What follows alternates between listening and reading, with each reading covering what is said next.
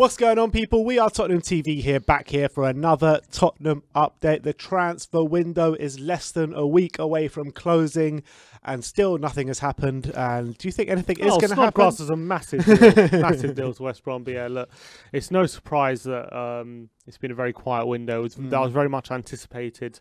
And with clubs struggling with funds, with no fans in the stadium, you can't really hold it against clubs if they're willing to, if they're just gonna not put too much risk in this window and go with what they've got, because it's a weird season for everyone, isn't it? So I think it's no surprise. Yeah. And it's quite evident from the Amazon documentary that we don't really like the January transfer window anyway. Steve Hitchen kind of hates it, doesn't he? Hates it. He hates it. It's the worst time of year, he says. But I understand why, because you when you get to January, you're just trying to fix the issues you've had in that season. You're not looking to build for the future. And unless an opportunity like Bergwijn comes forward, where he's young, he's got potential to grow, and he's at a good price, it's very unlikely you're going to get many deals that are good for your club in the long term. Yeah. All right, we've got an update from Dan Kilpatrick today on Dele Alli, and he says Tottenham are still reluctant to let Dele Alli join PSG on loan. Daniel Levy is concerned about losing a talented member of the squad with the difficulty of finding a replacement. PSG are in contact with Spurs over a potential move for Dele Alli, but the deal remains difficult. This follows on kind of a lot of reports over the last couple of days. Well, Romano had a big one yesterday. Yeah, from Romano, from Ali Gold, all saying that PSG are really pushing for the deal, but not really likely because of Tottenham's stance. Romano went even as far as to say the deal between PSG and Spurs is just in its final stages. It's just waiting on Levy for the go ahead, and but apparently, yeah, we're not going to release him unless we find a replacement. So it doesn't look like it's going to happen, this one. Yeah, the whole thing about getting a replacement in for the remainder of the season. It doesn't make sense to me. Do we really need one? Because he hasn't even like featured at all this season. So what's the difference? There's a few. It's a bit perplexing that but we're looking for a replacement before we let him go, because first of all, do they need to be homegrown or not? If we're only letting Dele Alli go for 6 months with no option to buy, which means he's very likely to come back in the summer, what are we just getting a loan for 6 months to replace him? And also, yeah, do we even need to replace him? Because he's barely featured, and we've got Lo Celso to come back from injury as well. So it's all very perplexing, that update. But I kind of understand that we don't want to leave the squad short. So letting someone with Dele Alli's quality go without replacing him is always a bit of a risk. But I just find it a bit perplexing, the fact that it is strange, but we're not letting him go without a replacement in. Yeah, but it could be just like media talk without actually knowing much what's going on behind the scenes. It could be, but if it is true, I am kind of happy in that sense that we are looking to get a replacement, because if in seasons gone by we would have done this deal without it, and fans would have complained that we're leaving the squad short and stuff. So at least he's thinking of the squad. Would you prefer to bring in like a direct replacement for Dele Alli, or would you prefer to bring in like a centre back with that space? Let's say space in the squad. We don't know if we did. Yeah, it doesn't. That's not replacing Dele, though, is it? So what's the difference? That's what I'm saying. But fill the bigger hole in the squad, kind of thing. Yeah, I mean, I think I would probably replace him with a centre mid, like a partner. Yeah, no centre mid. A Sabitzer. I mean, or would I go for it? I think at the moment, because we got Højbjerg and Winks battling it out for that spot, but we could do with a bit with someone else. The thing is, I don't think Winks is more suited to the other role, to the Sissoko role. He's not more suited to the Højbjerg role, so we don't really have anyone fighting Højbjerg for that role. No, that's also true, which is a problem. So I might look for a reinforcement there, but that's not what we're doing. I think we're looking for someone. Yeah, but I'm saying, what would you prefer? I'd prefer a centre mid. Yeah, I'd prefer a centre mid for sure, or a centre back. Yeah, and also what's the only name that's been linked with us is Christian Eriksen, right? It's been widely reported that Conte wants to get rid of him. Inter Milan wants to get rid of him. The president clearly wants to get rid of him. Yeah, Director of Football came out and said that he's definitely leaving this window. Exactly, and obviously there was this feisty Milan derby last night in the cup. Bloody hell, what a game that was! And you had Lukaku and Zlatan going head to head. Are you backing in a fight between Lukaku and Zlatan? Ooh, I'm always backing Zlatan. Zlatan for sure. Black belt karate. He'll do some weird, crazy move, like for sure. Knock Lukaku out. Yeah. Dead. I'm backing Zlatan for sure. But Christian Eriksen comes on, scores a 97th minute free kick. Peach, by the roll way. back the years, Christian Eriksen. Absolute peach free Absolutely kick. brilliant free kick. Wins the derby for them. And after the game, Antonio Conte comes out and says, Christian Eriksen will stay here at Inter. He's not leaving because we're not signing any player, so we won't let him leave the club. I'm so happy for his goal.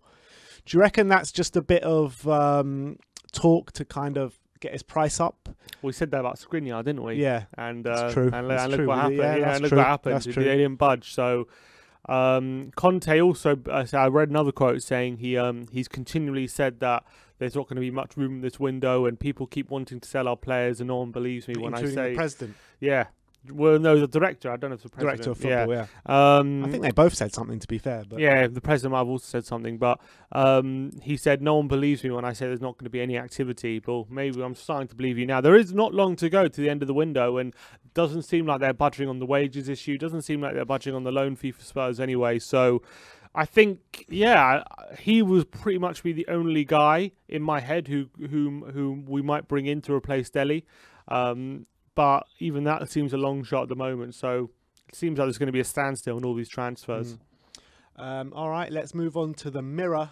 And this is another one that could be a potential replacement for Dele Alli. But they say Mönchengladbach's midfielder Florian Neuhaus. If I've butchered that name, please let me know in the comments. And he says with Florian is on Tottenham's potential list of replacements for Dele Alli. I'm not sure if you've seen much of him. No, I haven't. Is he a young player? I know I've seen a bit of Gladbach, but I haven't seen much of him personally. Yeah, I haven't seen him, to be honest, so I'm not too sure. He's 23 years old. I think he's a regular fixture in the Gladbach team. I mean, a young German player. I mean, I'm not against it. He's started 17 games this season, so he's clearly a big fixture for a Gladbach team who've done quite well this season. They're definitely, especially in in the Bundesliga, they're competing near the top. So, I mean, I don't see this happening now. Yeah, but, I mean, I don't see anything happening I don't now. see anything happening now. But you never know in the future. But I'd rather a Sabitzer. Yeah. Let's move on. I've got this last one. This is from Ali Gold, obviously the GOAT of Tottenham transfers. And I don't know, we didn't actually bring this story to you, but in the last week or so, or the last couple of days, some media outlets were reporting us, were linking us to Angel Di Maria. L'Equipe, more specifically. Yeah, that was it, to replace Dele Alli. But Ali Gold has poured cold water on it, as he likes to do most of the time. And he says, Angel Di Maria is not a player who has been discussed by Tottenham as a potential target.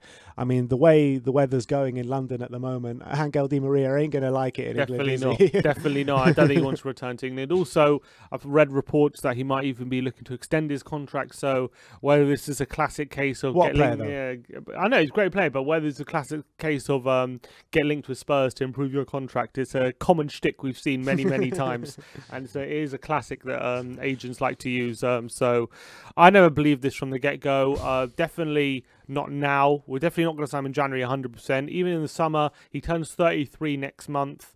He's older than Gareth Bale, so I mean, for sure we're not going to have him and Gareth Bale on the wages there in the same squad. That's guaranteed. If we let go of Bale, could we bring him in? Maybe, but even then, I think if we let go of Bale, we'll probably look for a younger player, looking more to the future. I don't think we're going to sign a 33-year-old on big wages and who's failed in the Premier League before. I can't see that. Ali Gold has said he's not a player even being discussed. Never mind anything further than that. Well, the only thing is Jose had him at Madrid, didn't he? And he was great under Jose. He even played him at centre mid a bit. I remember in a 4-3-3. He was actually quite good in that role.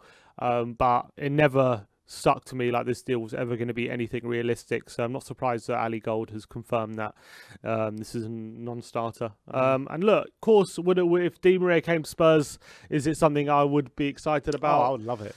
I would be, but it's not. But it doesn't scream of a club building for the future. Yeah, maybe not building for the future, but building for the here and now. This guy's top quality, you know. He's had a bit of a dip this season, though. Yeah, he has, but the last couple of years, he's always getting goals. The number of times he gets on the score sheet is brilliant. Yeah, I think the past 3 years, pretty much since he's been at PSG, since he left United, he's been top quality. No doubt, look, he's a great player. Even at United, I thought he was top quality. Underrated at United. He was like one of the top assisters in the league, even though he had a awful time and he was shipped out. He just didn't like the weather.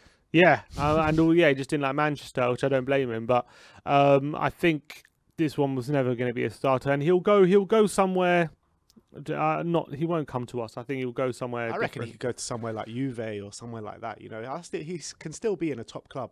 Yeah, no doubt. No, not doubting that. I just don't think he's the right fit for us at the moment. I don't think he's coming back to England again. No.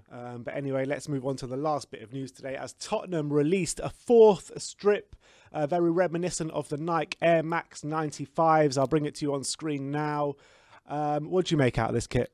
Yeah, it's all right. I mean, I don't really like it that much. I hate it. I think it's horrible. You think it's horrible? I think it's I'm definitely not buying it. I think it's absolutely horrible. I really do. I mean, like, grey, black, like 3 different shades. I mean, I just don't like it. It's a bit of an odd time to bring out a new kit. Yeah, I don't even know if we're ever going to wear it.